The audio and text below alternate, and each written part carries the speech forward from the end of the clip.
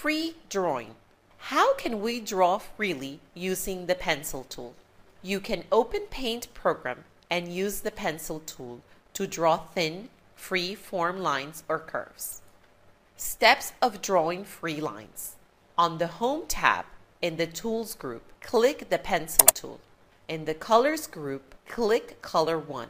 Click a color and then drag the pointer in the drawing area to draw. To draw using the Color 2 background color, right-click while you drag the pointer. Choose Fill with Color from Tools and Inside Drawings. Fill with your favorite colors. Note, the color 1 is red and color 2 is green for the flower and yellow for the background.